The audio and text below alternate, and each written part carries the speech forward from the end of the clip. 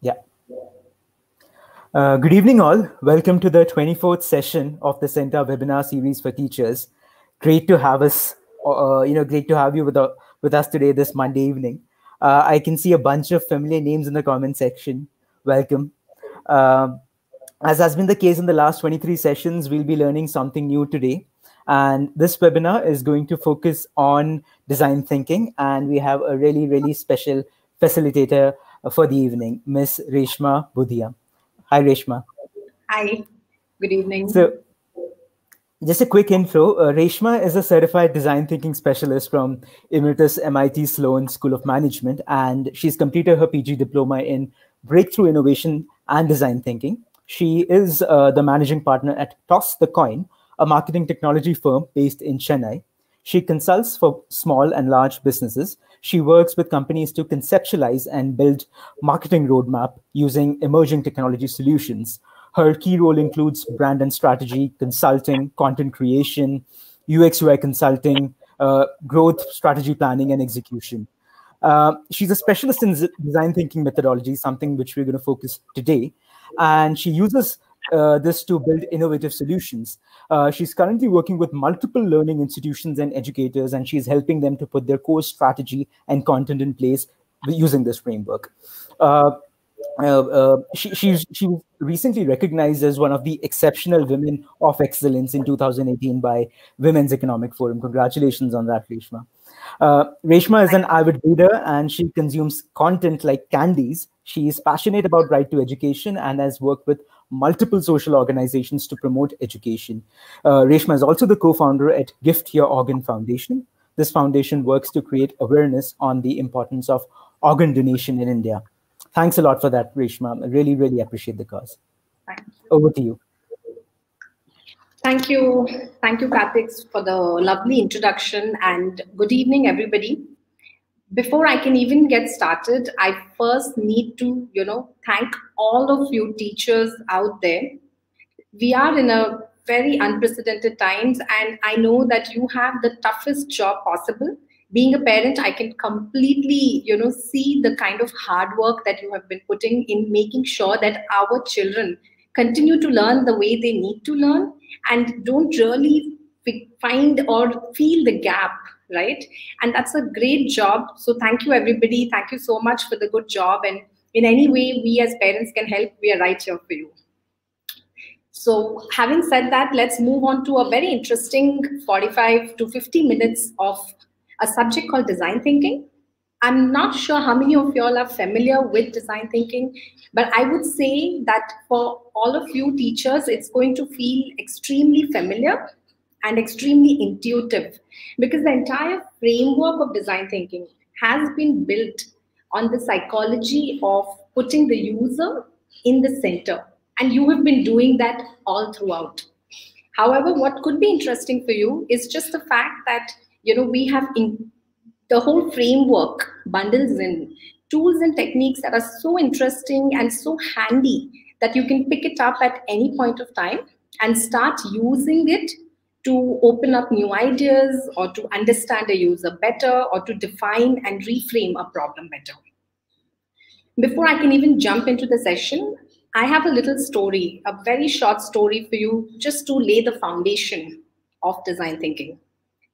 One of the airports many years ago in South Asia was constantly looking at customer feedback and constantly looking at their CCTV videos and the number of rounds that their electric cars were making within the airport, from the terminals to the restroom, or from the ticketing or the waiting rooms to the restroom.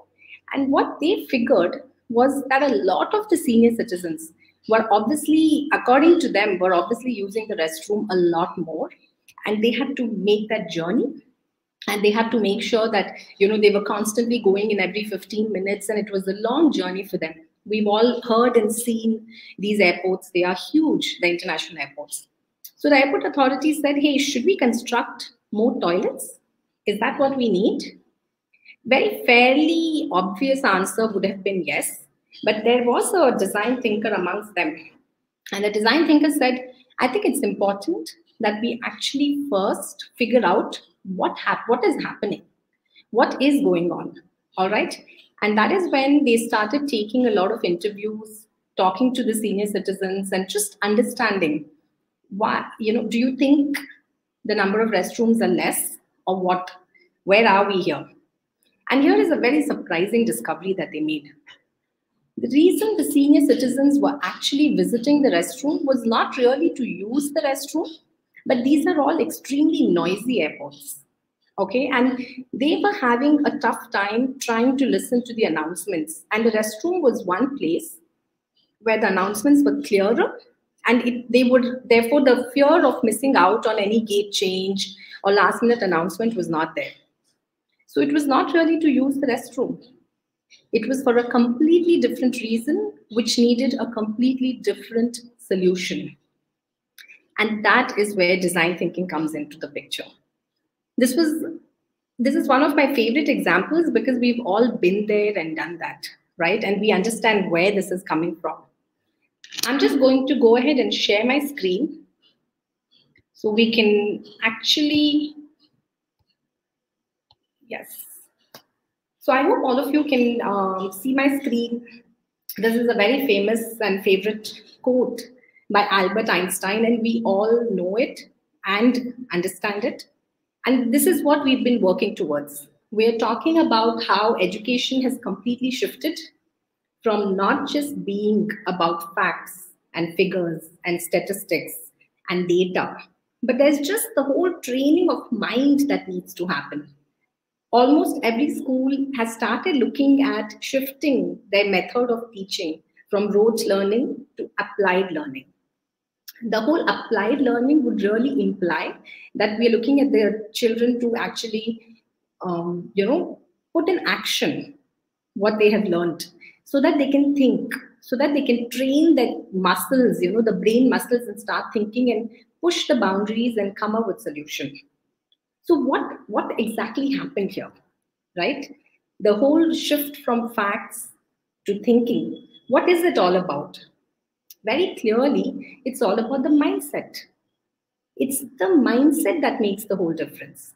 When you are willing to not believe that the senior citizens are using the washroom to use the washroom, but are instead willing to go and find out and figure out what the actual reason here is, you have actually brought about a shift in your mindset. And you've actually decided to tell yourself that, hey, I want to look at alternates. What else is out there? Is this the only way? Is this the only answer? This mindset is what needs to be cultivated. This mindset is what we are all now working to develop from even the youngest of kids, from the pre-KG or even play school onwards, to as the children grow, to as the parents grow, to as the teachers gain experience and mature. It's literally forms in the middle of all of these things, the mindset. In fact, you all must be aware of the changes that the NEP 2020 vision has been talking about, the new education system, that we are talking about implementing soon enough. And some of the very key traits or skills that they are talking about to impart in children is complex problem solving, critical thinking, cognitive flexibility, emotional intelligence, and creativity. These have been called out specifically. And the fact that these are being called out, it's not really just in India. This is something that every country is looking at from their education system. Hey, how can we make our children problem solvers? How can we impart creative confidence in them? Help them build their critical thinking? How do we develop the emotional intelligence of the child so he continues to be secure and she or he continues to grow and be flexible in how the world evolves? And that is the focus also that we're talking about from NEP 2020 vision. Now, thanks to the whole structure and the framework in which design thinking has been constructed, it literally encompasses each one of these skills, which it brings about in different parts and ensures that everybody who learns the system is actually going to follow it and is actually going to build it and develop it. That is where we are when we talk about what does design thinking do. It is going to go ahead and attack, or I would say not attack, but develop the mindset that we're talking about, so that the next time you're looking at a child and the next time a child is going to be sitting and reading something, it's to solve a problem, not to get it right and make the teacher happy. There's a huge difference. That's the shift. That's the perspective change that we're talking about. And that is where we are all already working to, but sometimes need better methods. Sometimes we need a structure, a framework that will tell us that do these 7 things and do it at these points of time.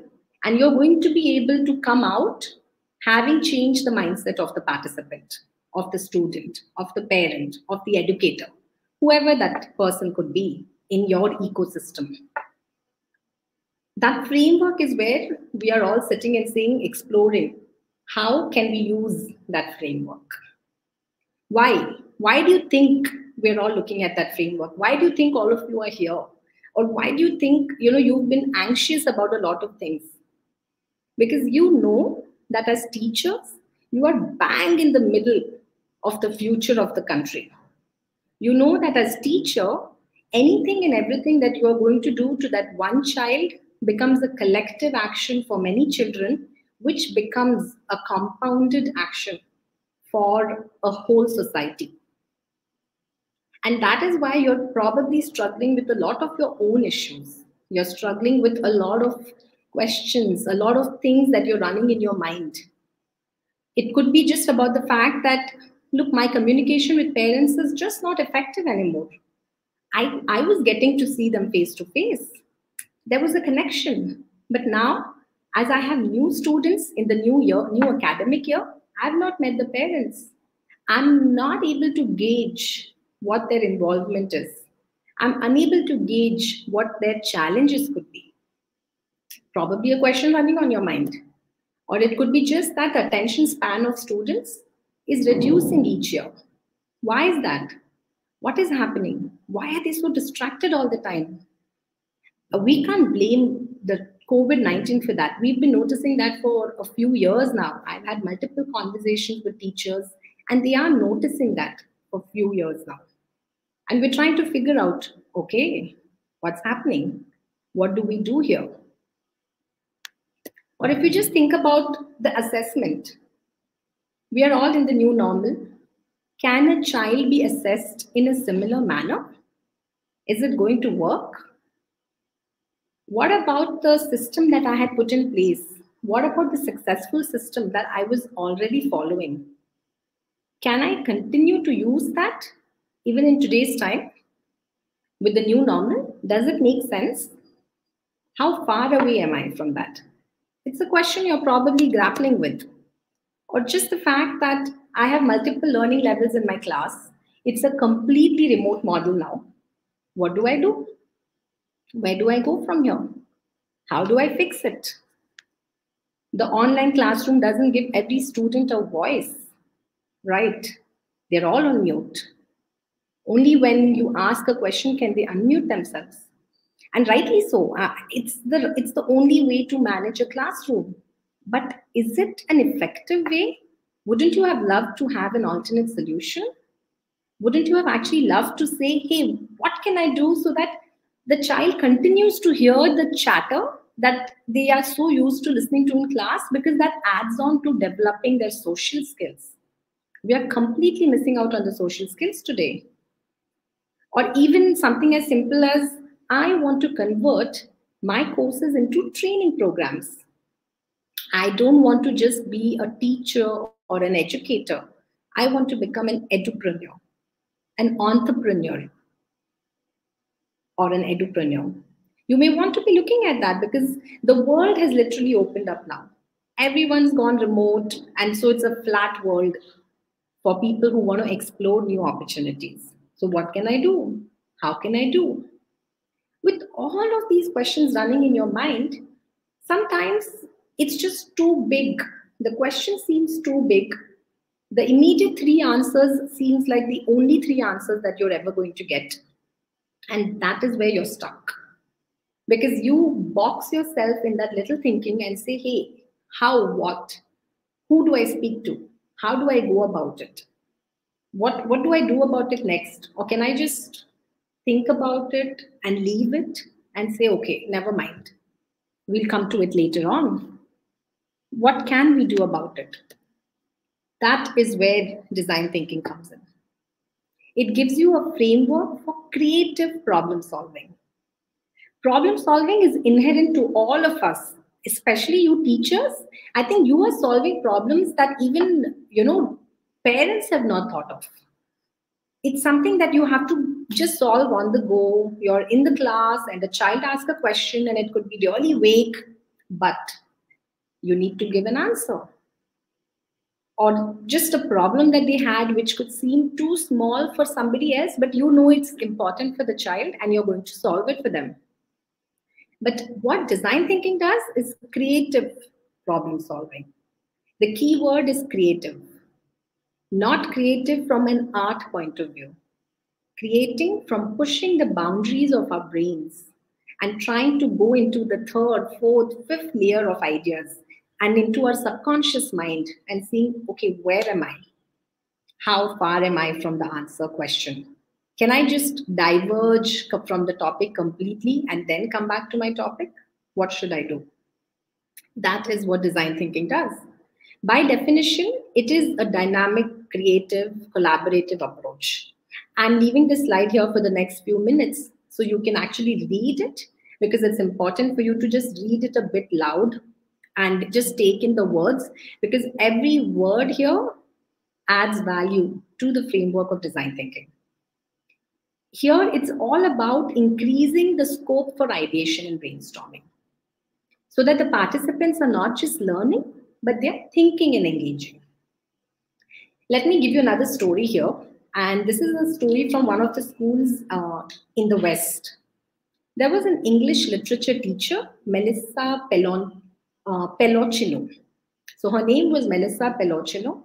She was an English literature teacher who was making the kids, this is middle school kids, read a novel that was based or themed around bullying of students, bullying of children. And she wanted to do something innovative. She wanted to figure out how she can use design thinking as a process and get the children to look at bullying from maybe a completely different perspective. She didn't know where the answer was, but she of course told them, hey, why don't you come back to me with some ideas on how can we tackle bullying in our school? And she left it at that. She did not try to guide the children. She did not try to explain to them how to go about it. She just left it at that. And so the children are already creative, right? We all know that. And being creative, they decided to go ahead and discuss in groups and talk to each other and came back with multiple ideas. Most of these ideas were built around the concept of storytelling, which is excellent because they knew she's a literature teacher and they had to build in storytelling somewhere there. Right? So it was built around the concept of storytelling, and they said we can actually create stories. We can actually talk about, how bullies affect the child or the victim. Now she told them, why don't you go and recreate a bullying scenario and watch the users, watch the victim, watch the bully, watch everybody. And she gave them the whole process, slowly took them through the design thinking process, and waited for them to come back with the solution. Very interestingly, this is what they came back with. They figured bullying as a problem also includes the bystanders. The bystanders who are not taking any action. The bystanders who watch the bullying occur and walk away.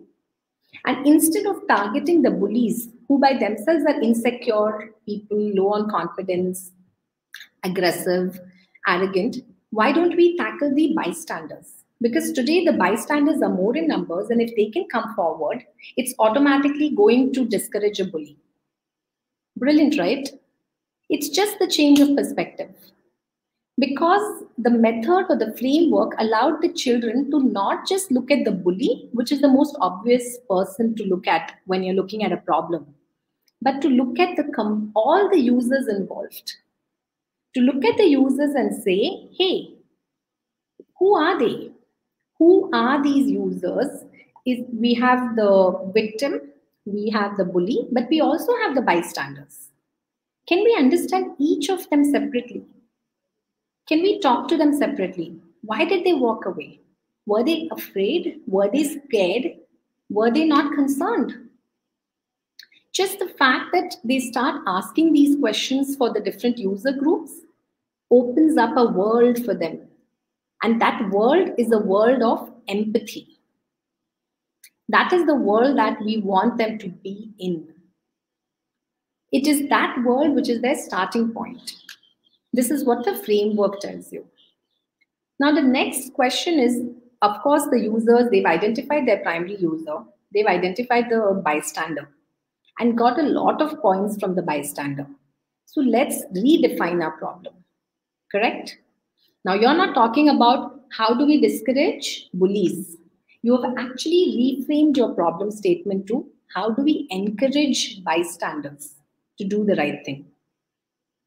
How do we go about it? How do we make bystanders also be responsible for what just occurred when they were around? They have defined the problem from a completely different perspective. Because the framework of design thinking allows them to and it forces them to do that. You first need to define the right problem to solve the problem. So after you've empathized, you've actually gone ahead and reframed your problem because the user has changed for you. At this point, it gets really easy to go ahead and start looking at the different ideas that you can bring to the table, right? Ideation is an extremely important, critical, and major step in design thinking. The best part is this framework allows you to actually go wild. You cannot be in your comfort zone. You have to think of the wildest idea. What if the bystander was a superhero in disguise? Yes, could be. It's possible. Every idea ends with a phrase called it's possible, but, and then you build on it.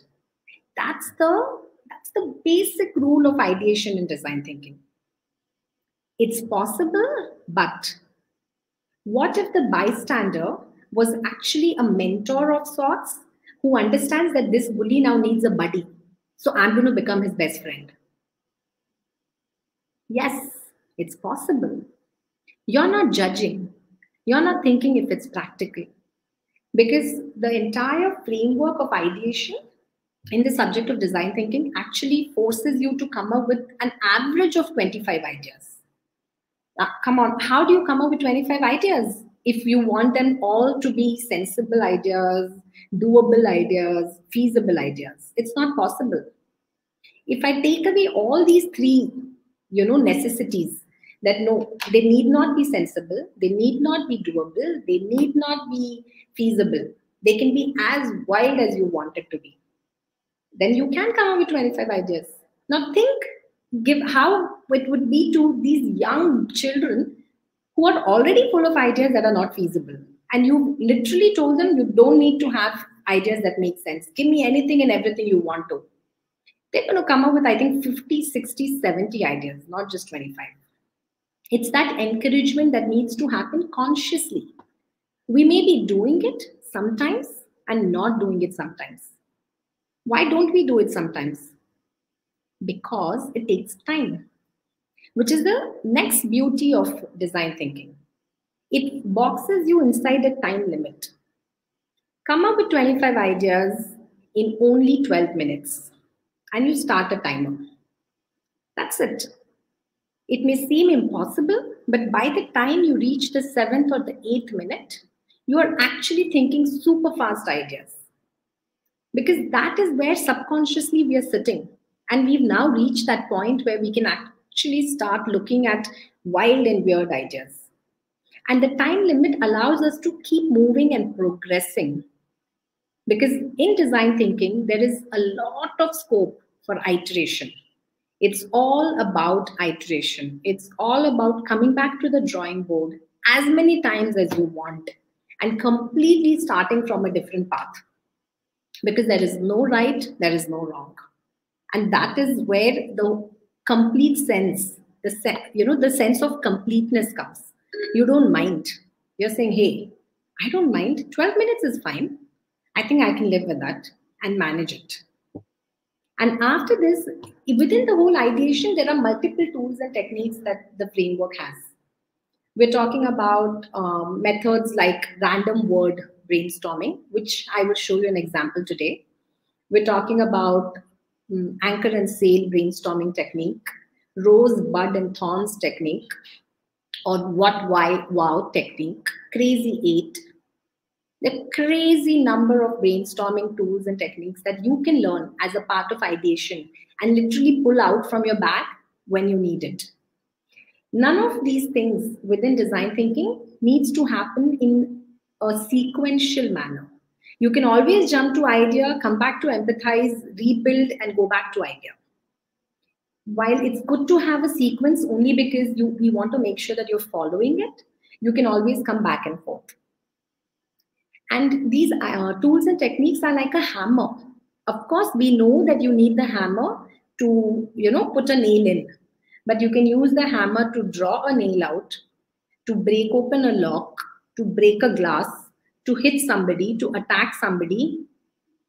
You can just use it for so many other things. It's a tool that you have in your hand. And that's how these brainstorming techniques are. They are tools that you can keep with you and bring it out as and when you need it. And this is when you start moving to prototyping. In the education system, prototyping, I feel that prototyping is already existing. Getting kids to make chart papers, little models, craft, getting them to create something quickly and say, hey, this is how you just do it with whatever is available, a pen and paper and things like that. So prototype already exists. It's just that when it follows an ideation stage, now you have a structure. You know what exactly you're creating. The mistake we do otherwise is we jump to prototype as soon as a problem has been given to us. Ideally, empathize, define, and ideate should take 70% of the time to solve a problem. And only 30% of the time should be spent on prototyping and testing the idea. That's how we ensure that we are actually not getting caught up in solution. Sometimes we get caught in a solution, we believe we know the answer, and we refuse to look at other answers. You believe that you already know that bully is a problem, the bully, and he needs to be mentored. She needs to be guided. They need to be actually, put into some program and talked to or disciplined. And you just jump to that. But if you do the first 3 steps, you realize there is a bystander. And we never spoke about them. We never looked at the bystander and we said, hey, why don't we look at them and how do we sort it out? Right? So that is where we need to bring the whole thing. Now, if you look at the entire stage of design thinking here and all the 5 stages, it incorporates different things like critical thinking, creative thinking, pattern identification. Okay, these are the different skills it incorporates. Because when you are in the stage of define, you're actually pushing your critical thinking boundaries. And I'm going to quickly show you with an example because it's going to help you understand what I'm saying. We may not be able to do the ideate and prototype and test, but we can definitely make sure that we understand what is this empathy and define that here, that Reshma is talking about. I do have a question here, and I'm going to read it out because it completely fits in with what I'm talking about right now. This is from Supriya, and she says, does design thinking integrate skills like critical thinking and complex decision making? So like I said, of course, it deals with critical thinking as an extremely defined module. We have a 6-hour module on critical thinking. At that point of time, we're not talking about these 5 stages, but we are only talking about the different factors and elements that need to come in to build your critical thinking. But does it teach complex decision making? It actually teaches to simplify decision making. It actually teaches you to take risk with your decisions. The best part about design thinking is at the stage of define. Here, define is not the solution. Define is the problem. At the stage of define, it helps you decompose the problem into many, many, many problems.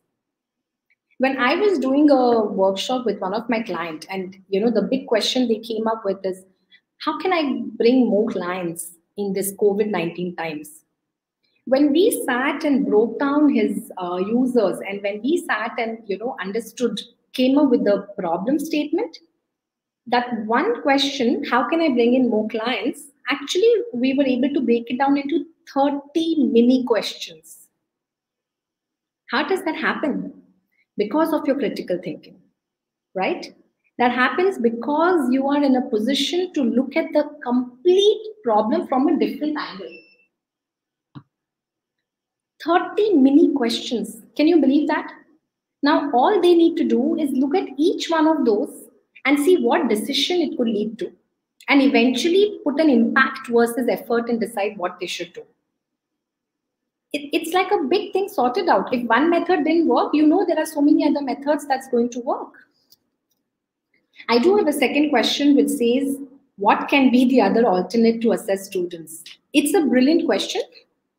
And ideally, it would be amazing to actually do a workshop, right?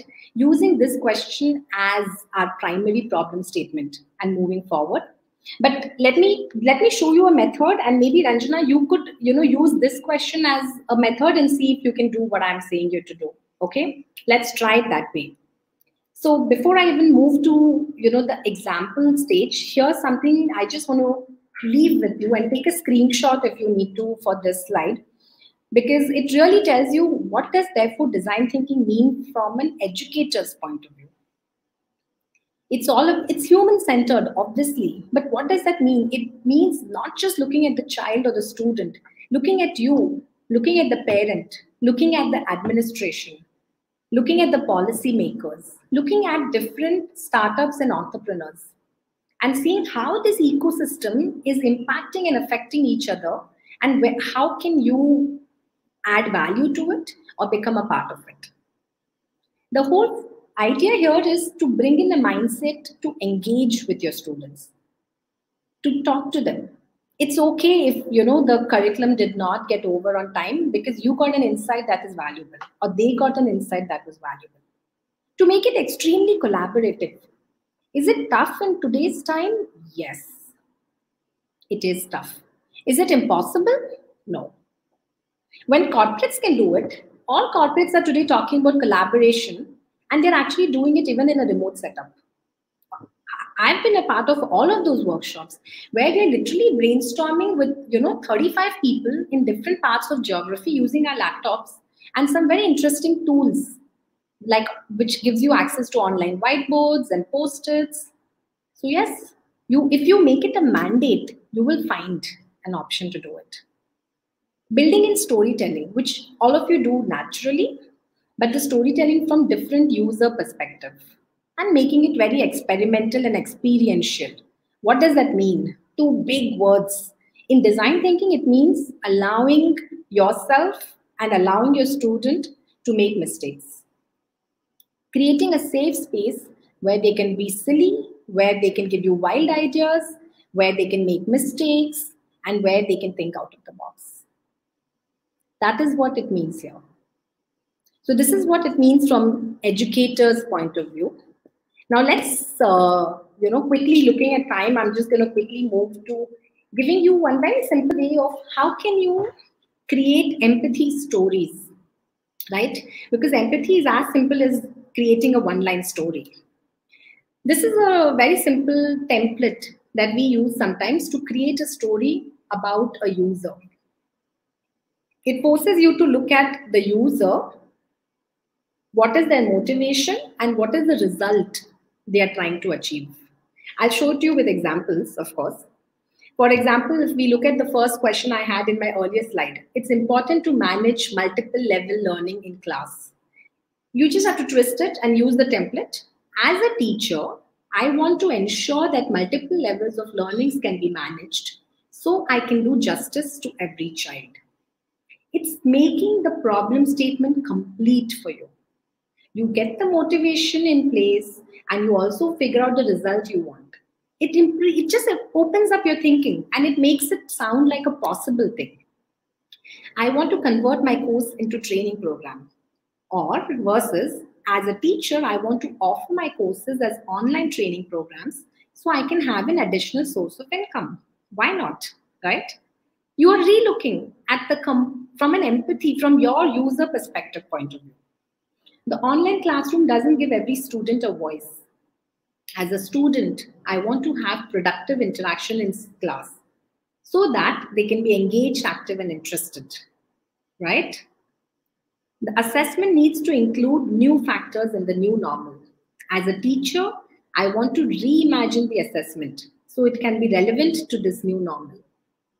Just the rephrasing itself starts opening your thoughts and your thinking to certain possibilities, certain new possibilities that you may not have thought of. Just a simple rephrasing. If you can just rephrase your problem statement by using this template as a I want to, so I can. That is your first step towards empathy. Of course, when we get into the details and eventually we are looking at this as an ongoing masterclass, if we get into the details, we're going to be talking about creating empathy maps. We're going to be talking about creating a day in the life of a user, about actually their motivators and their distractors. But this is a simple takeaway for you to get started on that journey a bit, right? And so with this, if we take this as an example, as a teacher, I want to monetize my teaching skills so I can have an additional source of income. We can use this as today's example. So you'll already notice that you have identified a user story. This itself is telling a story. Rather than just saying, how can I make money? How can I make more money? Why can't I go out and create some programs? They sound so flimsy and they sound like a wish list. This sounds concrete. That is where we are. So let's park this because we can use this to understand the second stage, which is define. The define, let me remind you again and again, is not define a solution. It's define the problem. This has not yet told me my problem. This has only told me what I want to do as a user. Okay? Now I need to define my problem. And that problem we're going to define using something very interesting, a phrase called how might we. How might we is one of the most effective phrases in design thinking and is literally like the mantra of design thinking. The idea here is that how allows you to get into an explorer's mindset, right? The minute you say how instead of what pushes you to think of solution. We don't want you to think solution yet. We just want you to explore. But at the same time, might tells you may get a solution, you may not. Because as a design thinker, you should be open to iterate. You should be open to coming back to that is where the allowing for mistake happens. So it tells you that you may or may not find a solution. And we makes it collective. Although how might I is also okay. Sometimes we brainstorm alone. But anyways, we is all about making it collective. You feel like you need to talk to a lot more people and collaborate to come up with an idea. So how might we? Now, what do we do? How do we come up with how might we? There's a very interesting activity called the random word activity. Okay, we already saw this as our problem statement. We're saying, okay, as a teacher, I want to monetize so I can have additional source of income. What does that mean? So the next stage, what we're going to do is we're going to forget all of that, put it aside, and just think of a random word. My random word for today is aeroplane. You can think of any random word not connected to this subject at all. And now try and come up with 25 associated words using aeroplane as your central word. Okay, I've not given 25 here because I wanted to make sure that we all understand what you look at. But this is what I mean by associated words, if you look at it. So an aeroplane makes me think of the sky, the blue, the sun, fly, pilot, fear, passport. Aeroplane makes me think about the Wright brothers, which means, I'm thinking of invention. It makes me think about crash and hijack, holiday, which takes me to coronavirus and lockdown. All of you know mind mapping, so we don't have to really get into the depth. Idea here is to pick a random word. A random word, do a mind mapping around it, and come up with these different associated words. Okay, this is where we are actually following the principle of diverging. You have diverged away from your topic. You were talking about monetizing, and suddenly you are now talking about some random word. But next is where we converge. We come back to our problem statement. Monetizing my teaching skills. Okay, this is what I want to do. What do? I actually go back to this and I say, let me pick 3 words from here and use that as a trigger to create to define my how might we. So for example, holiday. Now my question can be, how might we monetize my teaching skills so I can earn even when I'm not working? Or so I can earn when I'm on a holiday, right? So you've suddenly taken and broken it down. This is called decomposition of a problem. You've broken it down into a smaller statement. Now you're already thinking of different ideas because your mind has gone into a different zone. The second word I picked was crash. How might we use mini cheat sheets and crash courses to monetize my teaching skills? Again, it's a completely different train of thought. Maybe they are connected, maybe they are not connected. But the point is it opens up your mind. And the third word I picked up was passport.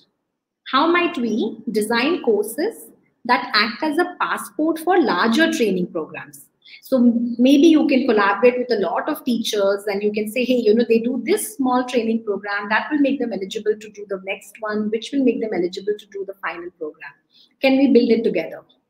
Can we give them a passport of sorts which is recognized across all major schools? So they know that they've learned these skills and they can keep graduating to the next skill. Almost like a report card, but a lot more inclusive, a lot more glamorous, I would say. It talks about skills and not subjects. Possible. It's literally beginning to open up your mind to a lot of different ideas. And it's those different ideas that we have to consider. And this is just 3 of the words I picked up, okay, mind you, from the random word. We can pick up so many more. And just look at it from a completely, it changes the way we relook at monetizing teaching skills. It allows us to now ideate on 3 different questions rather than that one big question. That itself is a great step forward. You're going to agree with that, right? Because just how can I monetize my teaching skills? And suddenly it seems too big.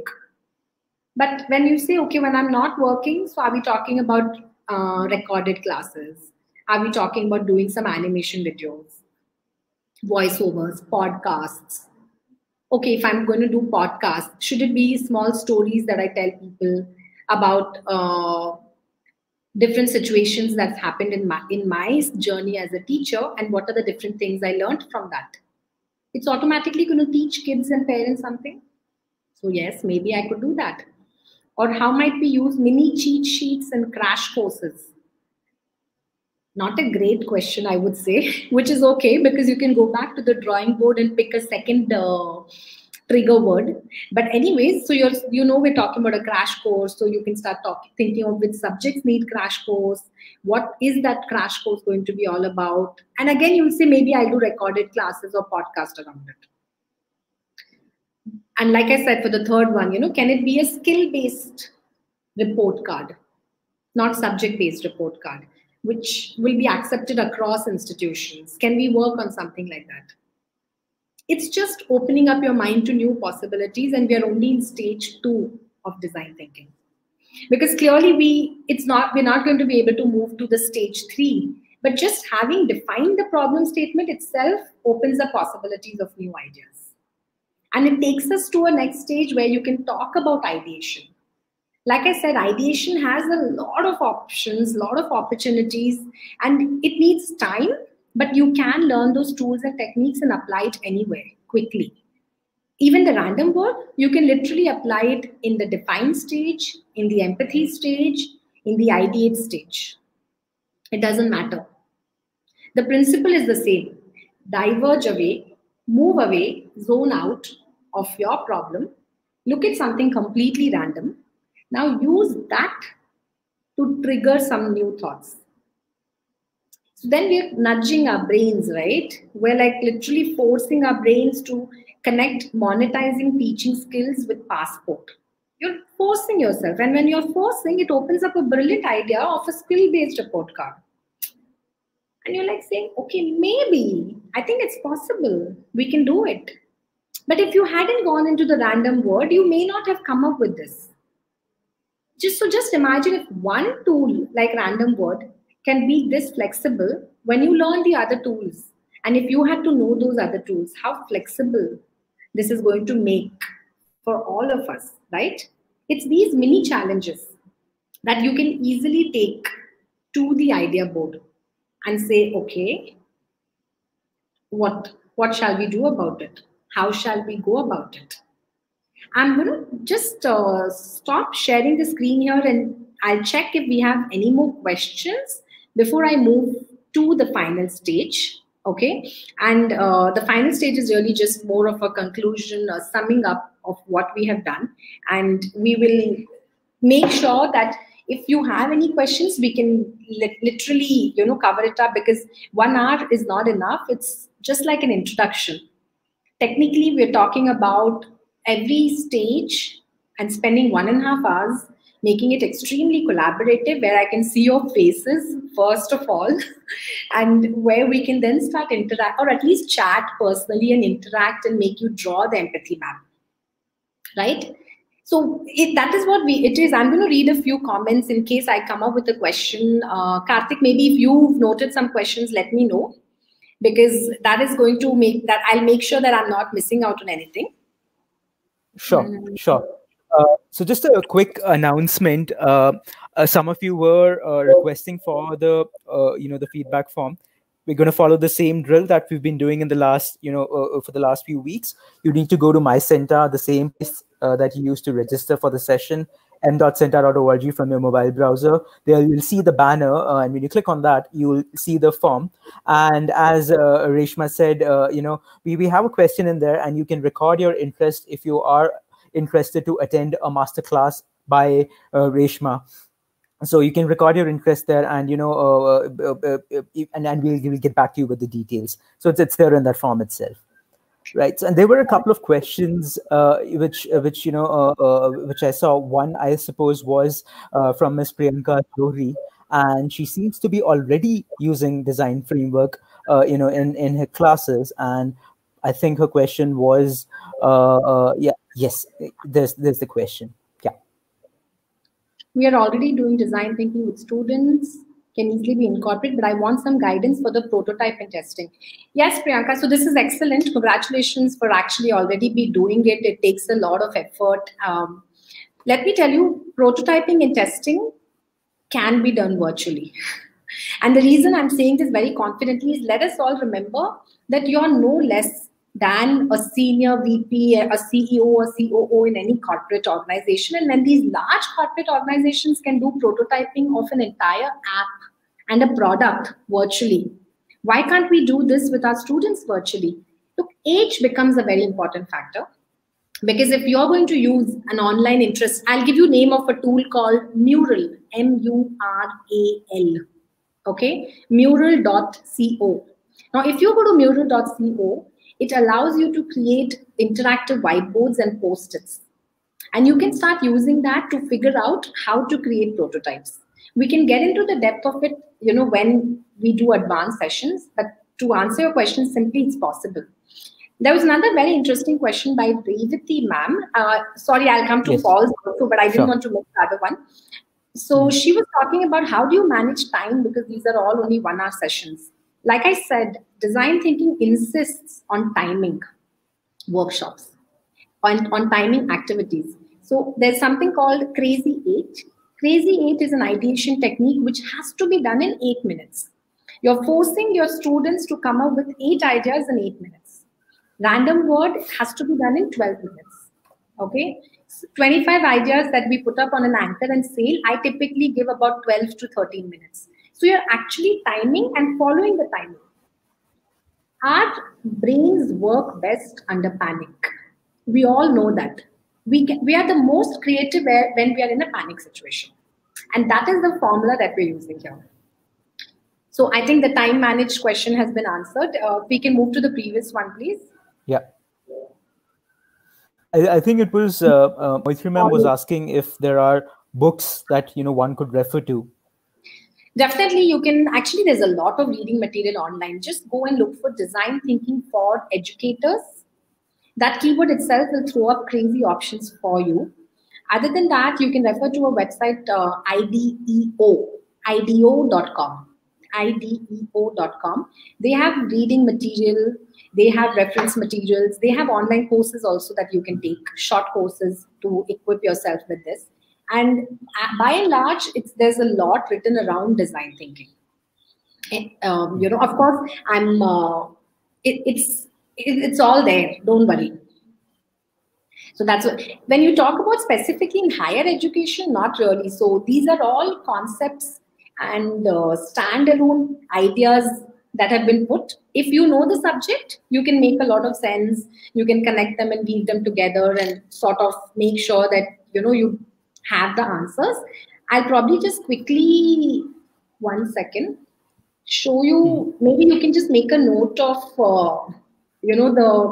I write a lot around design thinking on my Instagram page. So you can go ahead and just follow me there or send me an email and I can start responding back with the links that I usually refer to.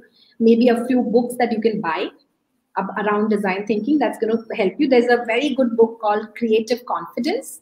And that book is what you should buy either a PDF or online, ebook or a physical book, and refer, because it will give you a lot of ideas for building creative thinking and creative confidence in the students.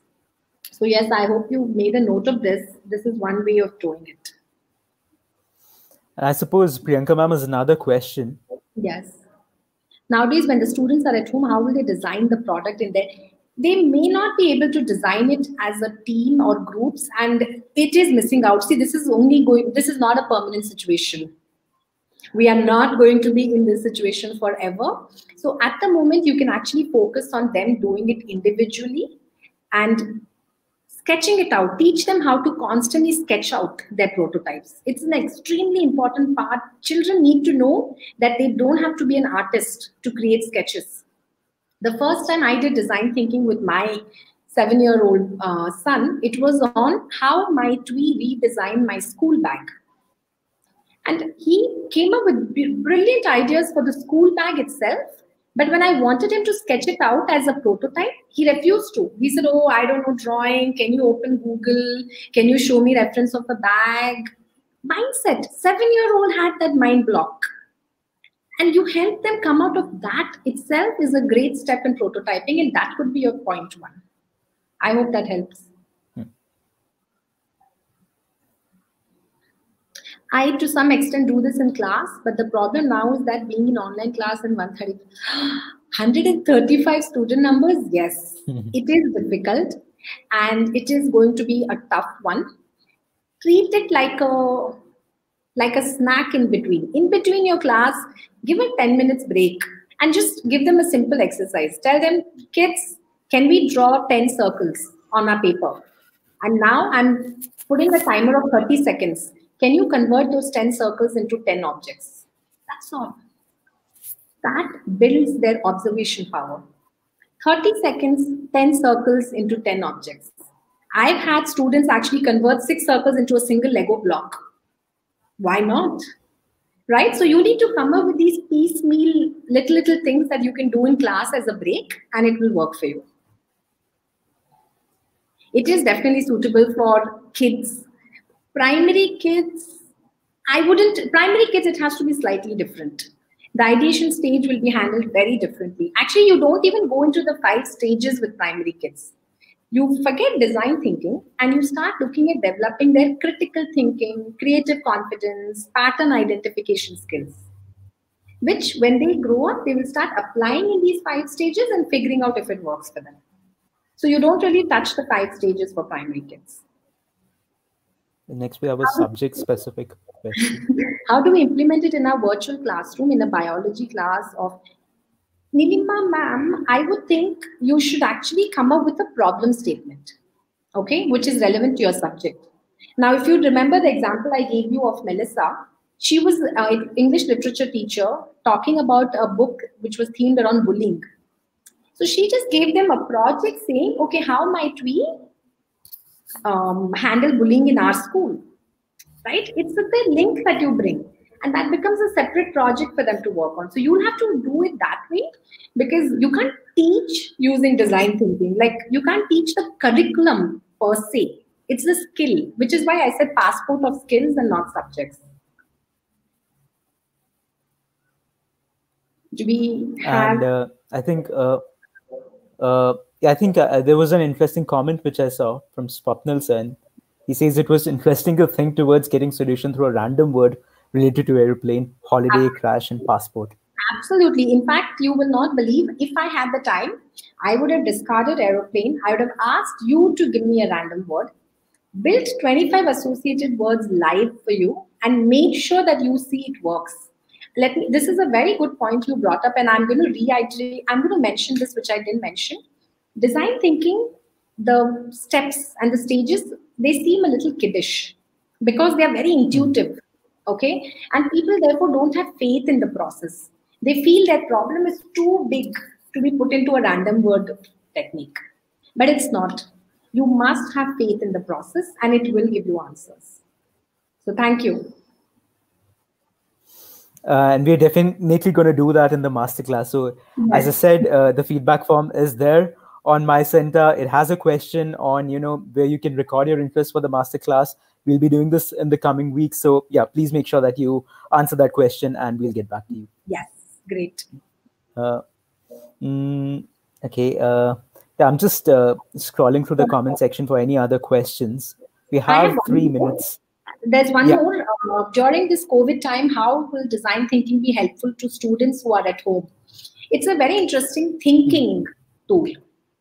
So you can teach them thinking, and in a different format. Imagine asking your parents to buy a set of Post-its and telling your child that telling the student that by tomorrow, I want you to have 25 Post-its with 25 different features for your new redesigned school bag. The child is going to love it. Just using the Post-it makes it so interesting. We become a kid when we use Post-its. So just imagine giving it to kids, right? So I think it's going to be very useful. From which grade can you start design thinking? Ideally, I would think 3rd standard. 3rd standard is a great time to start design thinking, although I did see a huge difference when I was doing it for my son's 7-year-old friends, but they didn't carry it forward. That one exercise was great for them, but they didn't know how to apply it again when they were doing a project or the next something. So 3rd standard is a great starting point. Another very subject-specific question. I think it should be applied in accounting. I'll tell you why. That's one place you need to be really creative. While you are surrounded with numbers and data, what story does this data tell you? How are you finding a pattern in all those numbers? Just asking yourself those questions itself has opened up your mind. Sometimes it's asking, and remember, 70% of design thinking is about finding the right problem to solve, not solving. Solving is only 30%.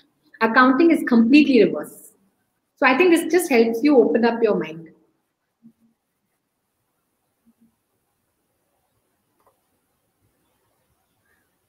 Okay, that's for you. Can we introduce design thinking in quadrilaterals chapter in maths? Okay.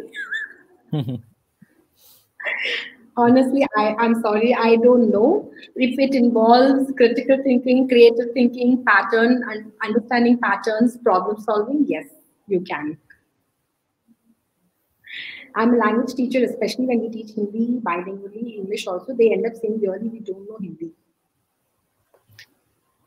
So the question here is, how might we make Hindi easy for non-Hindi speaking students, right?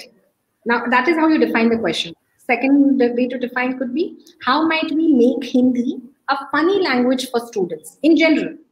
You just make it funny, which means you ask them to pick up 5 words and you're going to throw those 5 funny words in between your class and they need to catch it.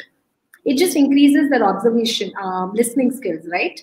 That every time I say any of these 5 funny words, you need to raise your hand or show a thumbs up and I get a star. Something like that. So it's not going to help. Again, design thinking is a framework to come up with methods. I would love to take this up as one of the questions when we do. So it's all about taking real world challenges.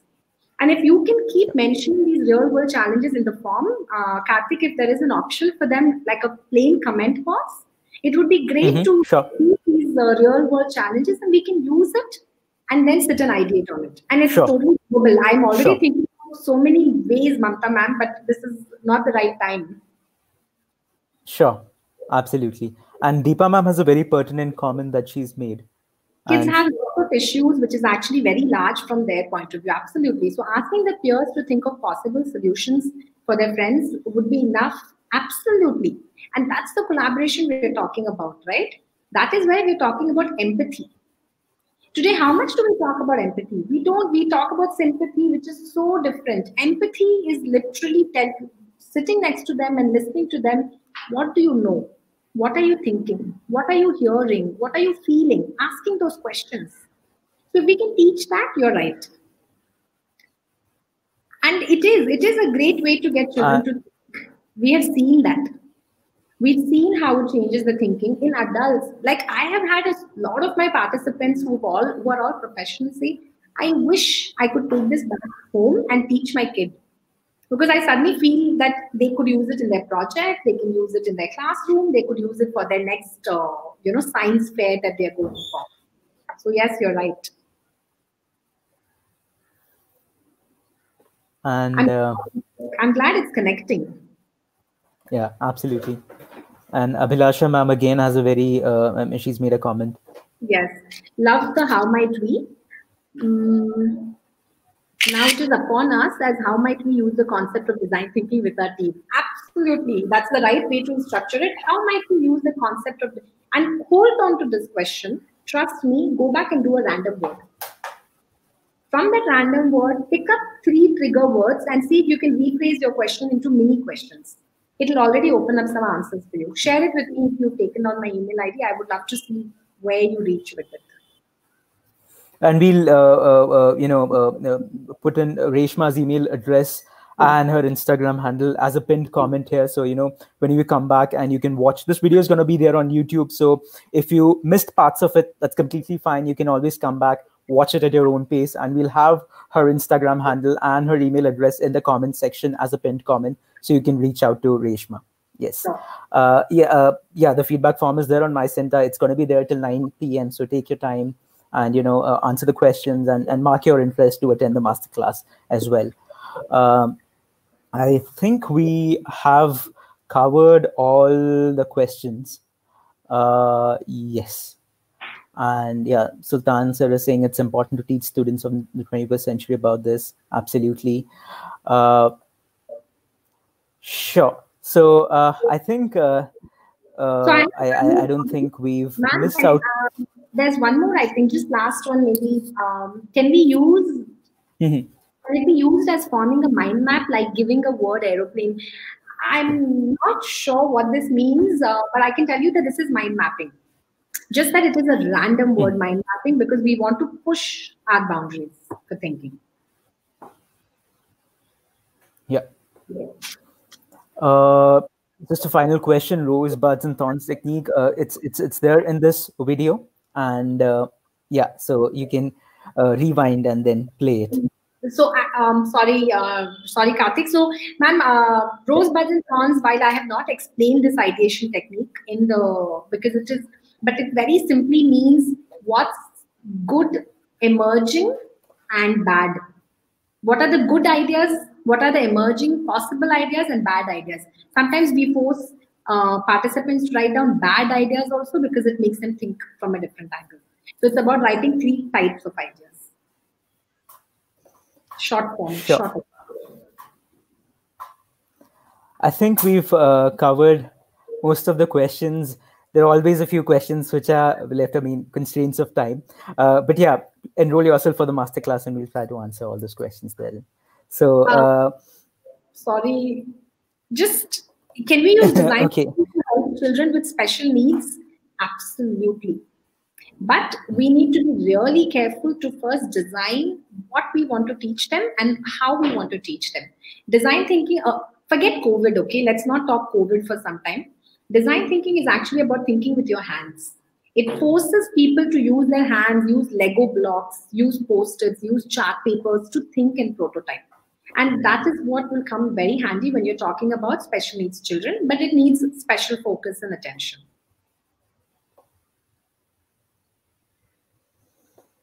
I'm done. Sure. Thank you. Thanks a lot, Reshma. I mean, there were 500 of us who were live today, and we've had some incredible sessions over the last 23 weeks, and this session is right up there with the best, I should say, and I could see that from the comments. So thanks a lot. Thanks a lot for agreeing to do this session for our teachers. We all love this, and I'm sure all of us have a set of concrete takeaways that we can go back and start implementing in our virtual classrooms. So thank you once again. Yes, the feedback form, yes, sir, it's available there on my center, the same place that you used to register. Please go there and fill in the feedback form. It's going to be there till 9 p.m. Yeah, that's it from our side. Thanks a lot for joining us, and we'll see you shortly on Thursday. Then, Thank you. yeah, have a great evening, everyone. I messaged you my details so you can put it here. Thank you. Absolutely. Thank you. Thanks a lot.